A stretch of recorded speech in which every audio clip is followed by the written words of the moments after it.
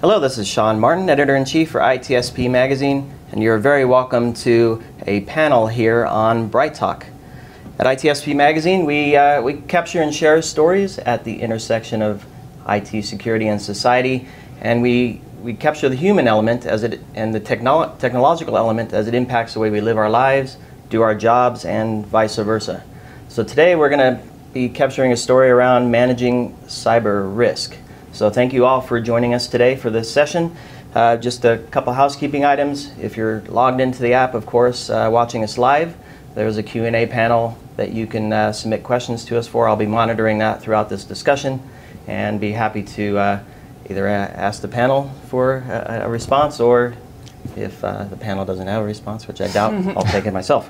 But let's get into it. We have a lot to cover today, and all around managing risk. So obviously I'm not going to just talk to you directly myself. I have a lovely panel here to help me with this.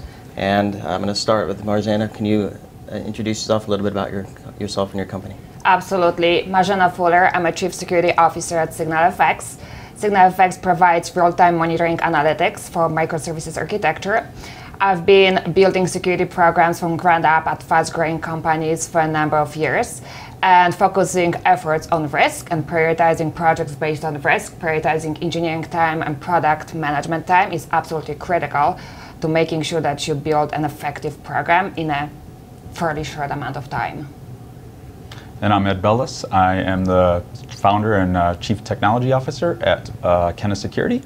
I've been doing this now for about 7 years. Prior to that, I was the Chief Information Security Officer over at Orbitz for about 6 years. I've been entirely in security in my practitioner side, about 25 plus years, and what we do at Cybersecurity is effectively measure and monitor risk around vulnerabilities, misconfigurations, and application flaws as it relates to all of your assets within your environment using exploit and threat intelligence that we're collecting across the internet. Hi, my name's Joe Kucic, and I'm the Chief Security Officer at Calvin Systems, and we focus on developing solutions for on-prem, cloud, and containers, and being able to prioritize that into a cyber posture intelligence score. Prior to joining Calvin, I was at Verizon. I was in a product management group. I created Verizon Risk Report, and the DBIR team reported to me. And I've been in the security space for over 20 years and worked for KPMG, PwC, #2 security executive at Citigroup, and I was security executive at General Motors Asset Management. Wonderful. Well, thank you all for joining us today. We're going to have hopefully a fun and lively conversation. Certainly, every company has risk, whether they choose to accept it or not, right? Cyber risk as well. Mm-hmm. And I guess the question we want to help them answer today is, how do they identify the risk they have? How do they then manage and mitigate that risk in a successful way that doesn't counteract the value of what they're trying to bring to their customers as a product provider or service provider? So I'm going to ask the panel for your definition, or what is the goal of a risk management program? And Ed, I'm looking at you, so I'll start there first. Sure, fair enough. So the goal of a risk management program in general is you need to be able to measure the risk, understand it, and really be able to understand what is tolerable for your organization around that, right? So there's a lot of frameworks you can use, whether it's FAIR, Octave, or NIST has their own cybersecurity or cyber risk framework now as well. But there's several out there, and pick your du jour of frameworks that are out there. But really the key is you need to not only, it can't be this one-time assessment and then you just go away for a year and then come back and say, okay, now what are our risks? It's continuously evolving, and there's a lot of things that are at play there, whether it's the value of whatever it is that you're doing, the likelihood of something actually going awry, and then what is the impact if that does go awry, right? So being able to measure all that. In some cases, you may want to make decisions around either remediating that risk, eliminating that risk, or you might choose to accept that risk, or there's a lot of different scenarios that you're going to go through. But it's an ongoing program is one of the key things, and you can't just look at it as a snapshot or a static point in time. Mm-hmm. What I would like to highlight is that risk assessment should never be a compliance activity.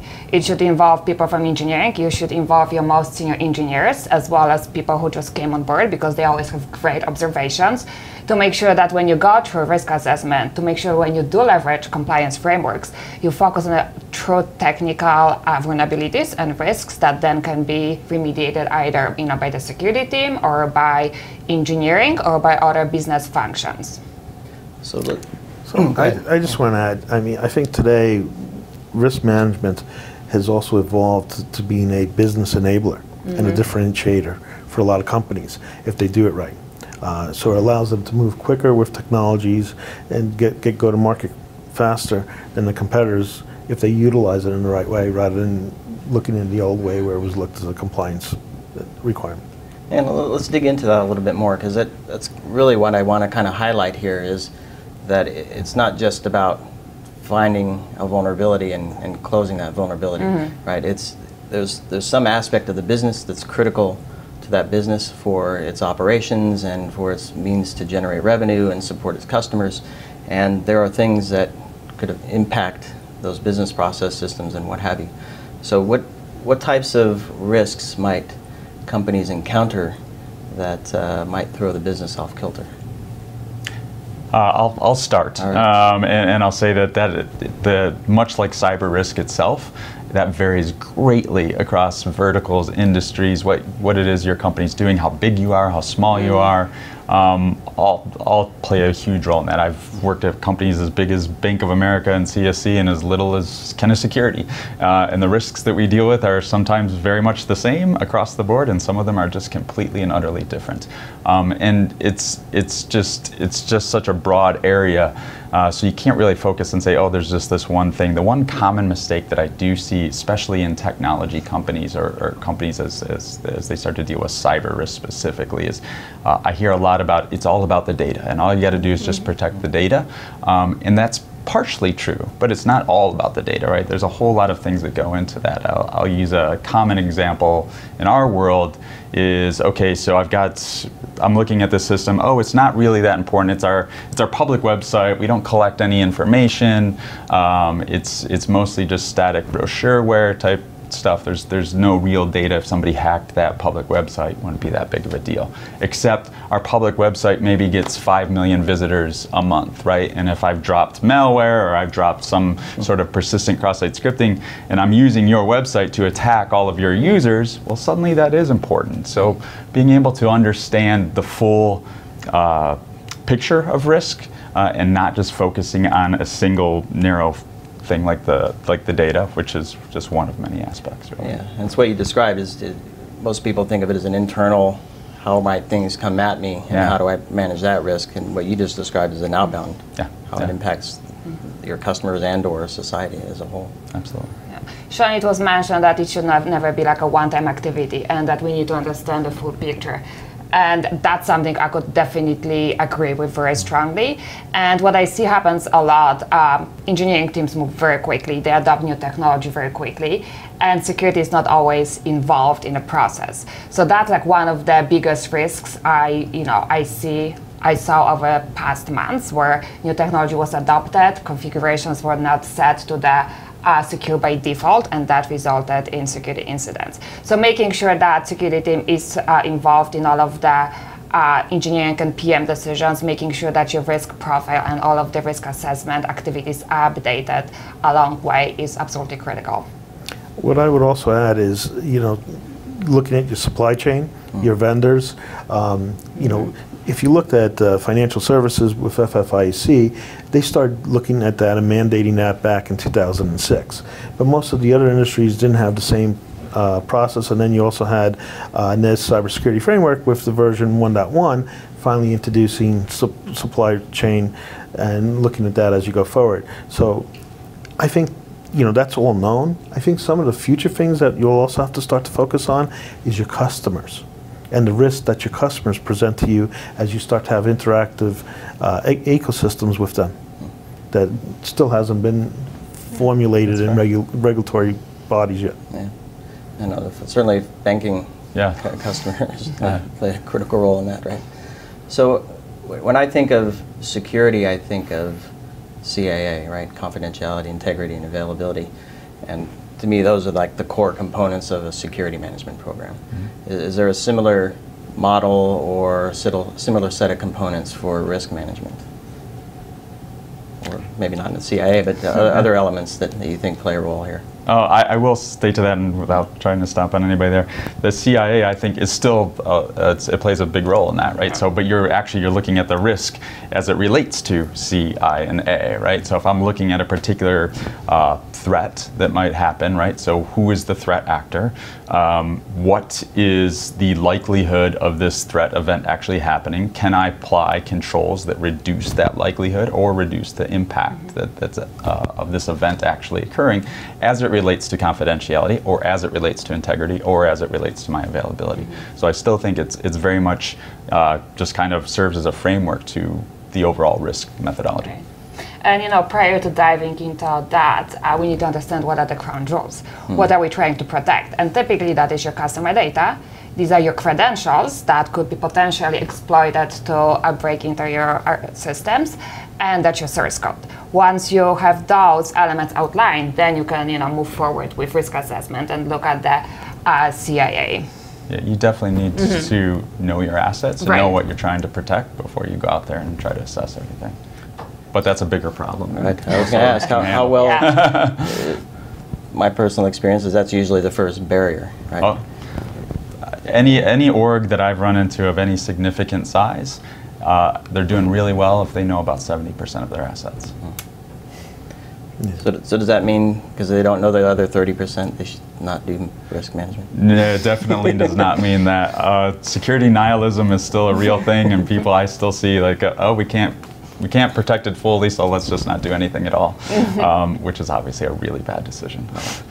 Yeah, and also the remediation. Like, you'll hear a lot of stories about remediation, but in a lot of companies, you can't remediate. You want to mitigate, because the remediation may cause more trouble than the actual vulnerability did. And so being able to balance remediation and mitigation is a challenge that I think a lot of companies are still struggling with today.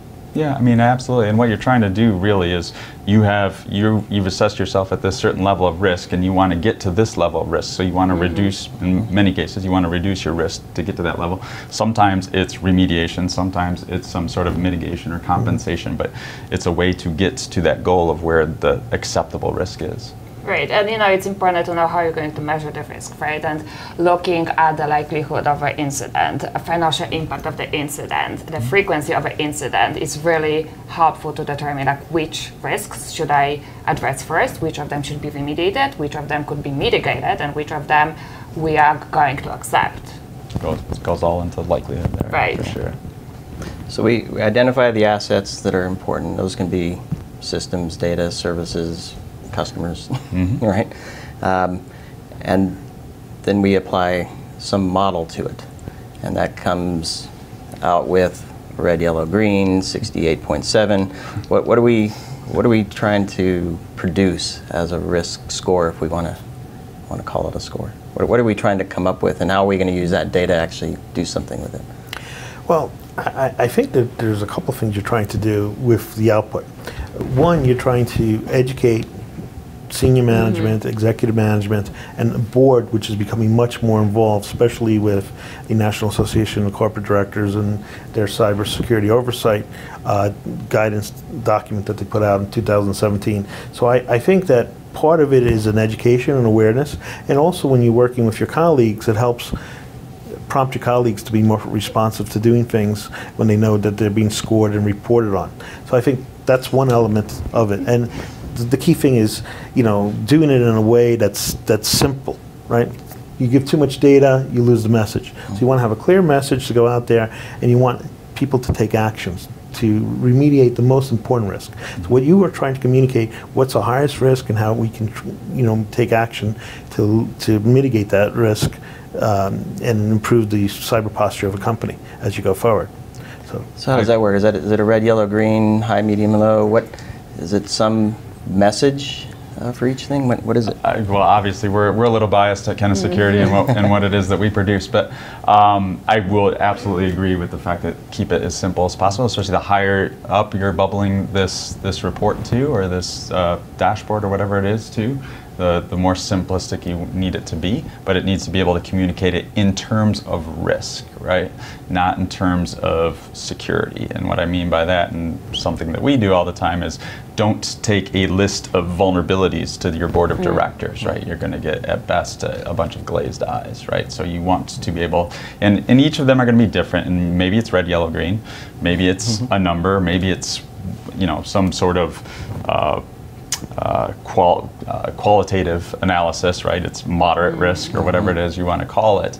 But something that you can basically establish that baseline and say, okay, that's great. This is where we are, this is where we want to be, and this is how we're going to get there. These are the steps that need to be taken in order to get there. This is the cost associated with getting there. This is what it means. Yeah. And you mentioned a top level score, but you can really break it down by domain. You can be doing like really well at identity and access management and really poorly at secure development lifecycle. And then like once you know that, you can effectively prioritize your resources and also look at what are the industry benchmarks, what are companies of my size doing, how well they are addressing those risks, what are the best in class companies doing, and definitely strive to move towards the best in class. Right. And I think one thing that we're kind of all talking about is more of the operational and driving down. So I'm interested, how important is it to connect to the business language as opposed to just the operational? And how does that change how you look at risk and calculate it, measure it? Well, I think once you start to address it by business, you want to focus on what elements of the business, if you know it's impacting, and then associate the revenue of the business loss potential. Because people can understand that much better than they can understand, you know, my server's got 5 vulnerabilities, and you know, you just lose the audience from an executive level. So from that perspective, defining the risk related to the business operation and the impact to the business operation is very effective in getting behavior change that you need to get things resolved. I would agree with that analysis and add to it that I have a very strong bias to quantitative over qualitative whenever possible. That's not always 100% possible, but most of the time you can get some sort of quantitative analysis done to that, where you're actually saying, look, here is the likelihood of this event happening, and here is the cost or the impact associated with that event actually happening, and driving that risk down. X amount of downtime equals X, Y amount of revenue. But also when you're talking about risk, if you know, and you look at the broader spectrum, you also have brand risk. Right, and you can try to quantify that, but that's where qualitative comes in more squishy, when you're dealing with brand risk. Yeah, the one thing that is good is that board of directors are quite well aware of the importance of cybersecurity and the potential consequences of a security breach. And when you think about the lost revenues, it's not only the revenues from customers leaving, it's revenues from not being able to onboard new customers, it's lost and expenses associated with all of the legal fees you have to pay, and a number of other expenses that would be associated with a security breach. And that is something that is very easy for the executive team to understand and to align themselves with. Yeah. It's almost a revenue loss score and a brand credibility score, a trust score. There are a couple questions here from the audience. I want to make sure we pay attention to these folks here. I'll read this in full, and whoever wants to respond can. So to quantify risk, one needs accurate knowledge of threats. Threat knowledge can be a classified topic in some work environments. How can collaborative risk assessment and mitigation be achieved in such an inhibited threat knowledge environment? So if you're lacking data, how do you make those decisions? I'll start. So I used to complain. I remember 10 years ago when we all complained about nobody's got any data, we don't know how to do this, nobody shares any data when they do have data. I would argue it's the opposite problem now. We have more data now not entirely in every scenario, but in most scenarios in security than one that we've ever had, and sometimes more than we can actually deal with, right? Now I've got so much noise coming at me, what's important, what's not important, that sort of thing. Now there's companies like ourselves, I'm sure there's others in the space that will collect all of this data as it happens, whether it's inside your four walls or outside your four walls, to actually enhance that analysis and do some of that calculations for you. But I would almost argue that we've come to the tipping point where we now have more data than we know what to do with, and a lot of it is noise. Yeah, I would mention that the question spoke to classified information. I presume that comes from someone who works for the government, which the problem is a little bit different there. Yeah, so I'm presuming it's not an overload. They're saying, I don't have enough information because it's not available to me. Yeah. Interesting. Yeah. And like that can be potentially solved by educating the engineering team who has knowledge about the vulnerabilities, how this should be measured and addressed. If something is scored as high or critical, absolutely that needs to be addressed. If something is scored as medium, well, perhaps in the context of our architecture, we don't have to address it immediately. Well, if there's a specific scenario where they can't get access to data, then I think they need to look at what data they do have access to, and then prioritize the value of the data that they are receiving, and then weigh that data to generate their own internal score. So let's say for some reason they don't, it's a controlled environment, it's not something that's exposed to the internet, and it's all internal. Doing some special government projects, that could happen. And in that particular case, whatever you have to look at those elements and seeing if there's some ways to capture those data elements, and then prioritize the value of them and assign weights to them. And then over time, as you get more data, continue building your model and refining it.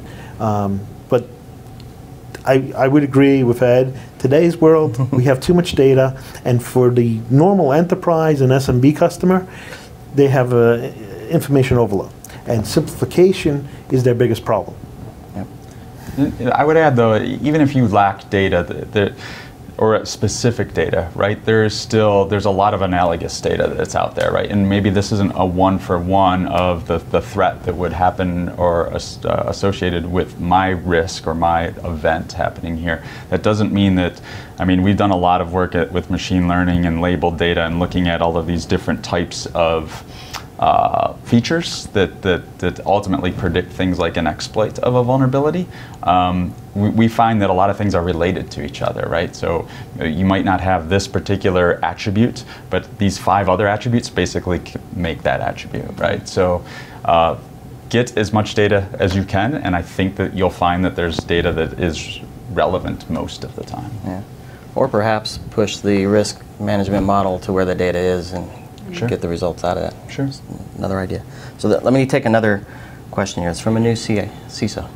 So let's, they want to, how would you discover the threats to assess the likelihood of risks to the company? So discover your threats to start with. There's a number of ways to do that. You can, one of the ways is leveraging different scanning tools to scan your source code, to scan your web application as it's running. Another way is to do penetration testing to really identify what are some of the vulnerabilities that they discovered. It's following the CVEs. So the number of sources, there's a number of sources from which you would get the specific vulnerabilities.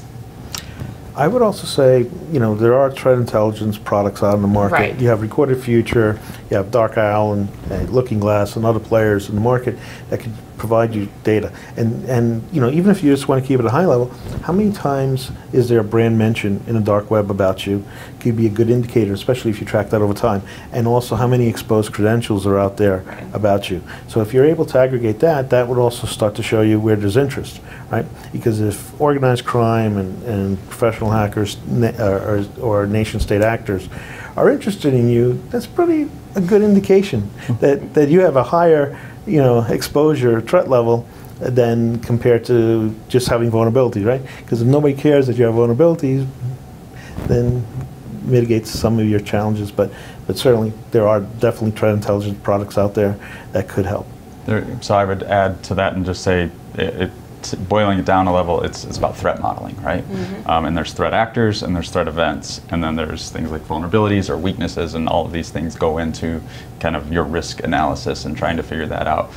Quick plug for Adam Shostak's most recent book on threat modeling, which is fantastic if you haven't read that. But really being able to understand, so who are the threats, right, or the threat actors? Who is interested in my information or attacking me? What's the likelihood of that occurring? And you're right, if you got a nation state actor as a threat actor, that changes scenarios for what you need to do. You might not have no one that's interested in your vulnerabilities, but there's still the threat of someone who's mass scanning the internet, and they're not looking to attack you, they're looking to attack the vulnerability that you have, and you just happen to have it. So a lot of things go into, well, what's the likelihood of this to happen, and what's the impact really? Well, and sometimes you have to look at what business you're in, right? Obviously, if you're critical infrastructure, you're at a higher risk, but you could be a small engineering firm doing work for a defense contractor, and now you're high risk. You can even be a facilities company or a laundry business doing work for a defense contractor, and your risk exposure is greater because you now become an access point. Right. Yeah, become like a vector, a vector into the other company. Let's spend a little more time on that, because there's a question on from the audience here. How do you manage or evaluate vendor risk? So what's this vendor as a vector idea? I'll coin it as. What's this concept of just because they work for federal government, they're at higher risk? That makes sense, but that's just not the only scenario, right? There are other scenarios. I think the first step would be to understand what is the specific vendor used for. Is this vendor going to have access to my data? Is this vendor going to have access to my customers' data? My architecture, and once you have that information, based on that you can determine, am I going to do just high-level review of that vendor, or is it going to be really deep dive security review? A lot of companies would ask for the attestation reports like SOC 2, PCI, but if you are dealing with a vendor that has a critical access to your data, that's not sufficient. It would be like really sit down, deep dive session to how you secure your data, how you develop the platform, and how do you make sure that the platform is truly secure, and what will be potential consequences if the data that is exposed.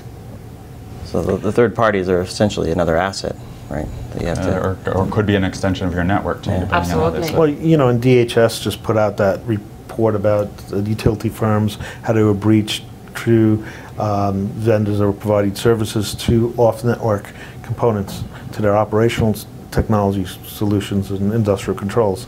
So a lot of people, when I speak to some companies, they treat their IT and their corporate side as one, and they treat their industrial side as a different network, and they don't necessarily have the same controls on the industrial side. And when you talk about knowing your assets, there's a big gap on the industrial side of knowing your assets in a lot of cases.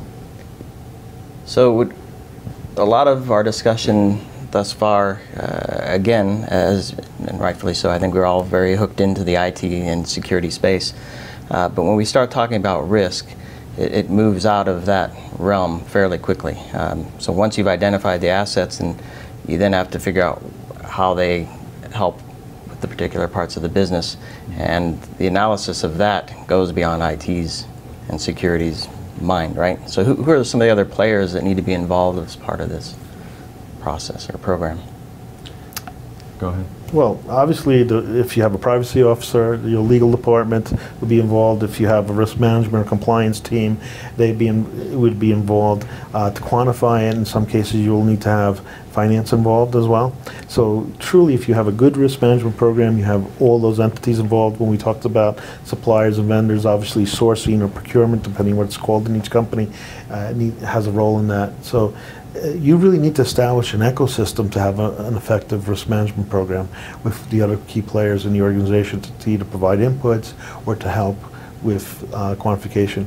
Yeah, the business owners as well. I mean, obviously, there are people within the business or the various products or whatever type of company that you work in that actually are the ones who technically own those systems, right? And they can oftentimes tell you the most about what we actually use these things for and how we process, and understanding that whole workflow of what that function of the business goes through those systems or those assets. There's one point that I like to make in what you said.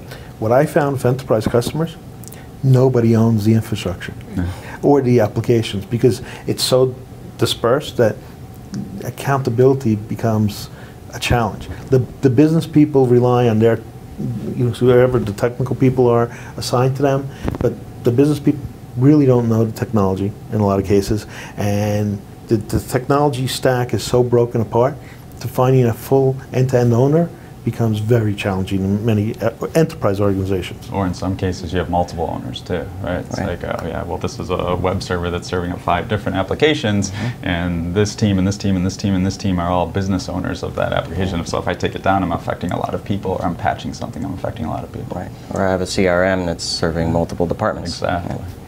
Well, other large companies, certainly the risk management program overall can be very broad, but I think, for the purpose of this conversation, we should stay within managing the cyber risk and really focus on the engineering part and call it IT or security part.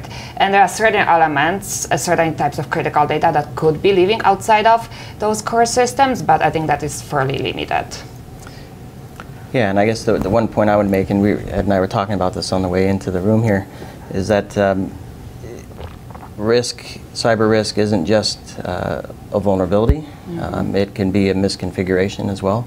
And certainly when we look at business processes, just one slight change or misstep in how things flow could open up data to leak, or an approval to be made that allows business email compromise or some phishing attack to succeed, right?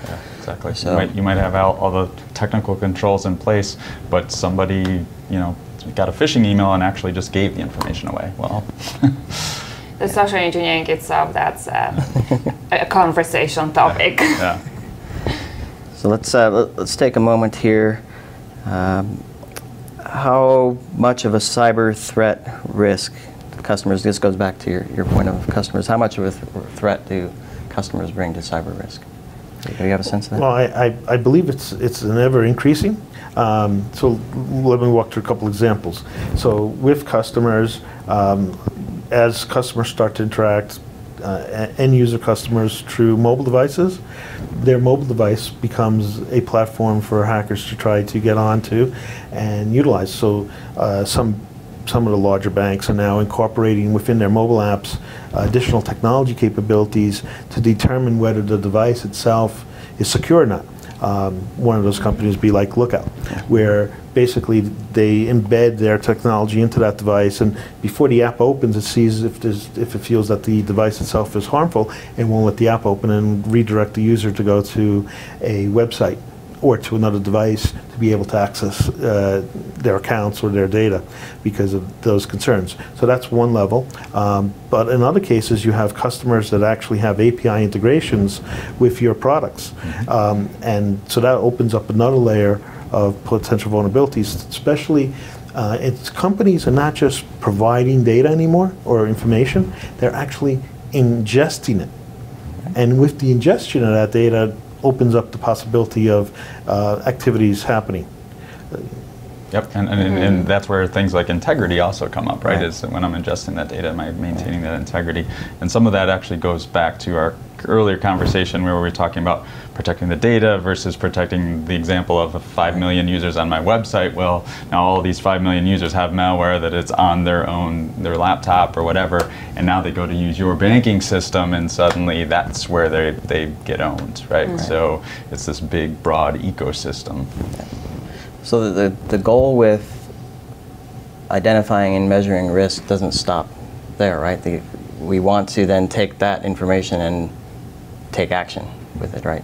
So some mitigations. So your example with the mobile app scanning or assessment, it's looking at the risk and applying a remediation or some mitigation or control to prevent or to handle some of that risk. What are some of the other things that companies can do from a response perspective once they have a view of their risk? Well, I think, there's, first talking about mitigation, there's the tactical level of mitigation when you address the specific risk, and then there's also more strategic when you look at what is causing these types of risks, right? It could be broken process that results in having a number of vulnerabilities introduced to your web application because you don't have security of a life cycle. So there's addressing risks from that perspective. And then, you can never eliminate risk, we know that, but you can transfer risk potentially. And, you can look into getting cybersecurity insurance. That is never a replacement for a good security program, but in this day and age, it's absolutely necessary to mitigate any costs that could be associated with a security incident. And let's talk about that. There's a question from the audience. Is it worth it, cyber insurance? So, there's more regulatory stuff coming out. I mean, FFIC came out with some guidance that, buying cyber insurance doesn't, doesn't alleviate you from having the appropriate controls in place, having appropriate security program in place. I think if you look at cyber insurance and a tactical perspective, it can add value. It's never going to mitigate your brand risk, right? Mm-hmm. But if you have an exposure, and let's say you acquired an entity and they have an operation or an activity that will go away in a short period of time, in that particular limited case, the cyber insurance may be effective compared to the cost of the mitigation or remediation activities you would need to do. But in general, you're not going to buy cyber insurance to protect the entire company. Mm-mm. It's just cost prohibitive. And it's not the replacement of your security program or your risk program, right? It is one thing. So you're going to transfer some of that risk. You're going to basically hedge to cover some costs because invariable something's going to happen. It might be small, it might be big, but if you have some coverage there, that it's helpful. But it's a supplement. It's not a replacement. Yeah. The other thing I'll say about cyber insurance, I see cyber insurance becoming more sophisticated as we go forward, and they will actually start doing proactive risk management of your environment. They will start to say, I'll give you this rate, but I need to get this type of data from you, or I'm going to put devices in your environment to monitor your environment, and they'll also be able to modify the premium based on changes that take place. I think we're early Wild West days for cyber insurance right now, but I think that is definitely where it's going to go. In many ways, it's like life insurance. If you're healthy, you get a better rate. If you're not, then it's going to be extremely expensive. Yeah, but the key is kind of proving your health. It's a little bit more straightforward, I think, physically. But. Well, it's think of like the devices that like Progressive puts in cars to measure speeding. Yep. And then they can change the premium based on if you go over. But I truly do think that's where cyber insurance for enterprises will go in the future, because right now they're just writing a premium based on your score, whatever data they were able to collect on you today, and I don't think that's going to be effective going forward. Their exposure will be too great. But right now they're making a lot of money doing it. Without any actual get it. I think many companies start with cyber insurance. That's how I'm going to solve the problem. Where I think personally, I've done a bit of research and writing on this. I think if you look at it as do everything else you can within the means and tolerance of your revenue and budget, and then however cyber insurance can fit in at the end is good. Mm-hmm. But still bring it in the front, because to your point, they're being very proactive because they don't want to pay out, right? So the more controls you have in place, the better you're managing the risk, the better off they're going to be. So if you bring them in early, you can actually raise the bar of your security posture and hopefully get a better rate as well. Well said. One of the things we wanted to talk about, and I think there's a question here as well, on frameworks. And those play a big role in cyber insurance as well, and third-party risk management too. So how do frameworks fit in, and are they useful? How are they used properly, misused? Any thoughts there?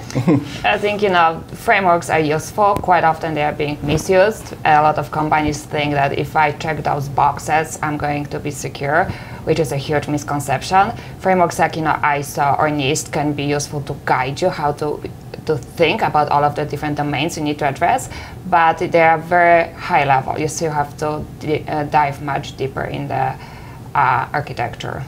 Yeah, I think there's different frameworks. There's frameworks that are like checklists of here's a list of controls that you should do and best practices. But then there's frameworks that are more based on establishing a risk program and evaluating risk. FAIR would be a great one for that. Octave a little bit as well. But and I'm personally actually a fan of FAIR. And I think you can apply it to both cyber risk, but in general risk as well. So I think they play absolutely a key role because it's really kind of a baseline for how you're running and managing your program. So I may be a little biased because when I created a Verizon Risk Report, I put a whole bunch of frameworks in there. And the point of putting the frameworks were in there was so that all the data that I ingest, that I can then, quantify against the framework. And regardless of whichever framework you want to use. So that you have the ability to choose ISO, NIST, and I think it's up to like 32 now. But from the perspective is it allows you to visualize depending on who wants it, right? If a compliance person wants it, an auditor wants it. Sure. And at the same time, it allows you to take multiple data sets in and streamline them against those frameworks to be able to visualize it. Because that's the major challenge. You have so much data, what does it mean? And how do they all relate to each other? And then I think that's where the frameworks actually are very helpful in being able to summarize the data in a way that you can view it. But in and of themselves, the frameworks are there to help guide you, but they're not the solution. Yeah. Now, when you say like you're listening on NIST and ISO and things like that, are you thinking about more of like control mappings of those frameworks to say, okay, here are the things that I do, and then I map them to all these different things. So when auditor A comes in, I can hand them that, or is it something different? Well, first of all, if you're only thinking about it for an audit purpose, then you already missed the boat. Risk management is moved from periodic to daily, right? Right. If you're not doing daily risk management, then you have a bigger problem. But what I'm thinking with the different frameworks is the different data that comes in. So let's say you're using BitSight for external data, right, to let you know what's out there, what your potential liability is. They have 22 risk vectors. You take in those 22 risk vectors and you feed them against the frameworks. They only feed some of it. Now, if you take in recorded future data, they'll feed some additional level of data for you.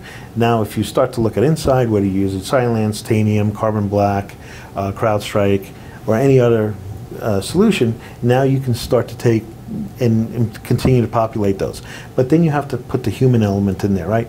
Policies, processes, and checks and doing assessments to continue feeding in to fill out the frameworks to get more and more data so that you can better understand how you're performing against those frameworks and where your exposures are. I'd agree with that, with one exception is I think what we're talking about here is a list of activities and proving that you're doing something, right? But that's not an activity or even a control and this was a controversial thing that I saw on Twitter a couple of weeks ago is, I think it was somebody at the Fair Institute basically said a lack of control is not a risk in itself, which I actually agree with. From an academic standpoint, right? Because you've got to have all of the different things in place. Well, what's the likelihood of this actually happening to me? What is the actual threat and that sort of thing? And I use the analogy if I have my daughter and she doesn't take a medication to prevent her from getting a disease that only affects males, is it a risk that she doesn't take that? No, it's the lack of control that doesn't matter. And it's a terrible example, but it's one I like to use. Maybe Windows Mac is better. So there's frameworks that are kind of a list of controls or a list of activities and things that you are doing, and then there are frameworks that are meant to help you measure and manage risk, and I think that they're very different. Right. Well, yeah, first of all, I think that frameworks are always designed to be generic for a large audience. And appropriate CISO needs to look at that and see what part of the framework is applicable to their specific business. Scope. Yeah. Scope is important. Well, let's muddy the waters just a bit more. Certifications. SOC 2, just to pick one. How do those help or hurt? Well, I think they've been established as the minimum requirement by your customers, something that you typically are required to get if you want to contract with large companies. But in themselves, they're not sufficient, as I mentioned. You have to really focus on the engineering part of the product and the true risks. being got the impression that having SOC 2 makes you secure is like one of the big misconceptions. Just like the frameworks, they are very useful and helpful if you use them right. Yeah, I'd agree. I think SOC 2 basically and others like that, it gives me as someone who's not inside that company some visibility as to kind of what it is that they're doing at a high level. Yeah, I mean, I have nothing against the AI CPA organization and their desire to generate revenue, but when you're doing any type of certification, the problem is if it's a point-in-time certification, it was good the day they issued it. It doesn't mean that tomorrow I have the same configuration, my risk hasn't changed when that happens. And that's really where I think, the misconception is, oh, they have a SOC 2, so they must be good, or they must be doing a good job. But again, it's a point. Now, the other thing, and this is, where my issue is, having worked for both KPMG and PwC, if you fail your SOC 2, okay, fix it and do another SOC 2. They won't give you the failed SOC 2. I mean, how many people actually received a failed SOC 2 report? Well, I don't think there is a pass-fail, right? So in SOC 2, and there's type 1 and type 2, and type 1, and God, I can't even believe I'm defending SOC 2 because I haven't gone through these. But there's type 1, which is that point in time, right? That's, on April 1st, you looked good, and then that's it. And then there's type 2, where they sample across a period of time. But that said, you're absolutely right. If I did a SOC 2 type 2 and I had a 6-month sample and they come back and there was 10 findings that I don't want published on a report, I'm just not going to publish the report. Right, you won't tell anybody that there was a SOC 2. Yeah. You wait, so if you know you had issues 6 months ago or 5 months ago where it was included in the sample set, what you do, you wait another month or two, and then you redo the SOC 2. That's what I said. I've never seen a customer give out a failed SOC, any provider give out a failed SOC 2. Here's a list of a bunch of failures we just had. Fundamentally, there is a qualified report, which means you're so horrible that nobody wants to do business with you. And it goes back to much broader topic. We need to audit our audit firms to make sure they do actually a good job. And we have to make sure that auditors are held to higher standards and they get the proper training and they get the proper understanding of the modern infrastructure. I would love for us to solve this one. Well, look, I would love to have a SOC 2 that, it's valid today and tomorrow it's not valid because they have continuous, control got removed or a new risk Yeah. surfaced. Yeah, exactly. I think I'll make this point on this and we're going to have to wrap up. I think what frameworks and certifications do is give a place to start. To your point earlier, they shouldn't be the place you stop. Right, as you said as well. But a place to start certainly, and brings visibility to the discussion and the discussion up the chain to the board in a consistent way such that perhaps even peers in the same industry can have the same conversation with each other as they looking at this stuff. So that's my personal thought on that. We're getting close to the end of our time here. I thank you very much, but I want to get final thoughts from you.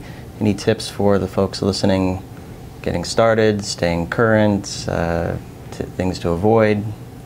Marzena? One tip I would share with everyone is hire the right talent for your team and always stay ahead of the curve. Know what is coming, know what is the new security research that is coming out and the new tools to address risks. Yeah, I'll summarize by just saying a few things I probably already said, which is making sure that you've established some sort of baseline framework that you're going to use as a business, whether that's Fair Octave or something else, right? Getting buy-in from the business is going to be key, and who is your audience, and making sure that you're talking in their language. And then third is threat modeling plays a big place here in terms of risk assessment.